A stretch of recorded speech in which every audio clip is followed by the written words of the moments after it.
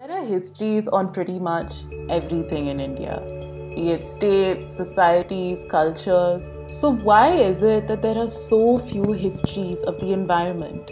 It's literally the thing that surrounds us and keeps us alive. That's exactly what we explore in this interview with Thomas Crowley.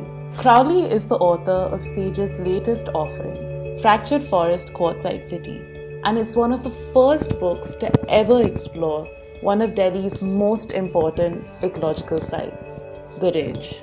The Ridge is part of the northern range of the Aravalli Mountains. It's over 1500 million years old and is home to some of Delhi's most important first human civilizations. Simply put, the city of Delhi that we know today may not have actually evolved if it hadn't been for that ecological footprint there. In the midst of a climate crisis, growing inequality, and growing populations as well, we explore why studying the history of our environment can teach us more about our future than we realize.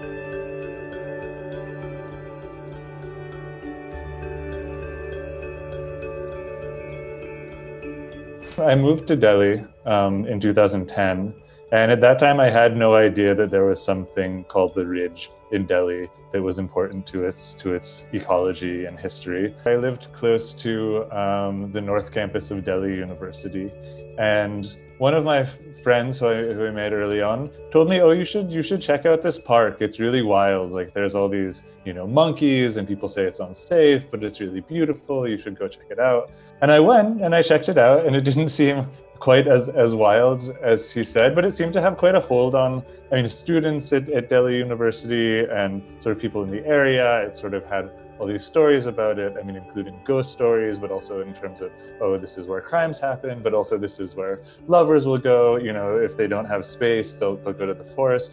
So that was my first. I almost stumbled upon it. And, there were temples there, but there were also gyms, like outdoor gyms there. So it seemed like this extremely kind of lively, exciting space. I got to know, okay, this is actually part of what's called the Ridge. And this part that I'm exploring, this park, is basically part of the Northern Ridge. There's 4 parts of the Ridge in Delhi. And this was the smallest part. It's just 80 hectares, this kind of tiny little sliver of land. And the actual whole ridge is 80 square kilometers. So in a mega city of Delhi, to have that much basically forest land or parkland is fairly remarkable. And the most sort of the highest end malls in Delhi are on the ridge in Basant Kunj. And when people talk about the ridge, if at all people have encountered it, either people living in Delhi or outside, it's usually in this context of it being a forest and of being specifically a reserve forest. So it has the highest level of protection that the Indian government can give. But as I dug into it and as I began researching it, the ridge wasn't just a protected forest. And actually a lot of that was quite new. So a lot of it was only notified as a forest in the 1990s.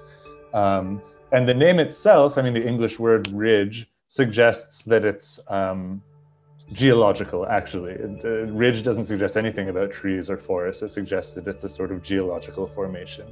And in fact, the Aravalli mountain range, which starts in Gujarat and goes through Rajasthan and Haryana, basically ends in Delhi. And it's that end of the Aravalli mountain range that forms the foundation of the ridge. So it was these kind of discoveries that had me going sort of further back and further back and further back in Delhi's history and realizing there's a story to be told. And the sort of seed for the book was, okay, what if we tell that history again, but from the perspective of this ridge, from the perspective of this geological and ecological formation that not that many people would know about.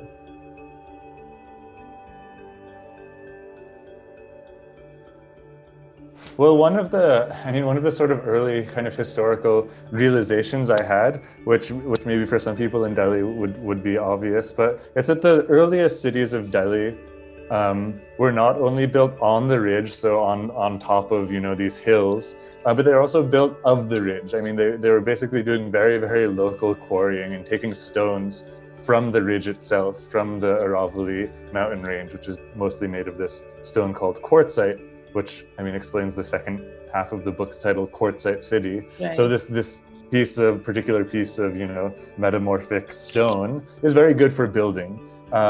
So these early cities of Delhi, which you also mentioned, so the sort of fortress that Prithviraj Chauhan is said to have built, and then the Qutb Minar, and then Tughlaqabad. So these early cities of Delhi were built not only on the ridge, but they were built of the ridge. It was really the Delhi Sultanate cemented this image of Delhi as a capital city. It wasn't Prithviraj Chauhan's capital. It was only with Qutbuddin Aibak and with the Qutb Minar that was the beginning of saying, okay, this is an important capital. And again, it's important that it's up on the hilltop. It's up on, it's on the ridge.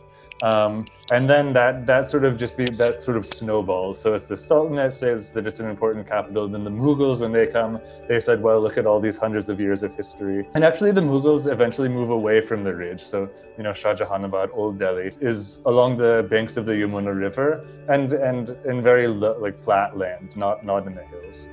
But interestingly, when the British decide to change the capital from Calcutta to New Delhi and sort of create the city of New Delhi in 1911. One is that they keep on sort of building on that history. They say, look, this has been an imperial capital for so long, and we're sort of the next higher stage of that. But they also decide to go back to the ridge, and specifically to Raisina Hill. Why was Raisina Hill chosen? And it turns out it's many reasons. Economic reasons, the land was cheap there. It was also these regions of prestige, to be up on the hill, to be kind of this imposing view. And also part of it was they thought, okay, we can sort of, at that time, the ridge was quite bare. There weren't trees, there weren't foliage, but they thought, okay, we can start making a forest behind what's now Rashtrapati Bhavan, what was then the vice-regal mansion. So behind that, we can build this beautiful forest.